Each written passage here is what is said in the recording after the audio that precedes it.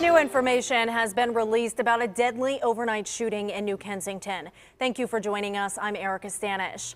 We now know 31-year-old James Hayes is the victim. Our Krista Rose has been following this story throughout the day, and he has the latest.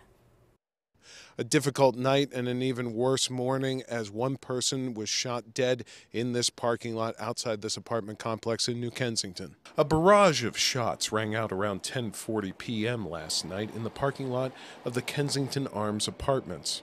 Donna Horst, who lives in the building, says she heard the shots. I can't say it was boom, boom, boom, but it was a straight long boom. And then it quit, and then it started again just a little bit. And then the next thing I heard was run, run, run. Horst says she took cover in her apartment until police arrived.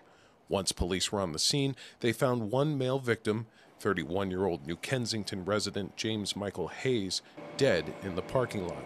Bullets from the shooting not only hit the victim, but a nearby office and several parked cars. One of those cars was brand new, having just been purchased by apartment resident Morgan Brown on Friday. I was sleeping and they accidentally shot my car during the shooting. It's going to be taken in as evidence, and I've put in a claim, and I will be getting in contact with Carvana too and see how to proceed from here. For now, Brown is left without a vehicle, but is more concerned that something like this could happen so close to home. It definitely is mind-blowing. It sort of just feels really surreal. All the neighbors we spoke to in the area are clearly upset by the senseless violence. Detectives are still working to solve the crime, and the investigation is ongoing.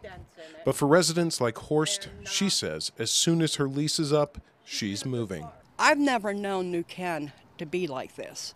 I've been in New Ken for many years, probably 40, and I've never known it to be this bad.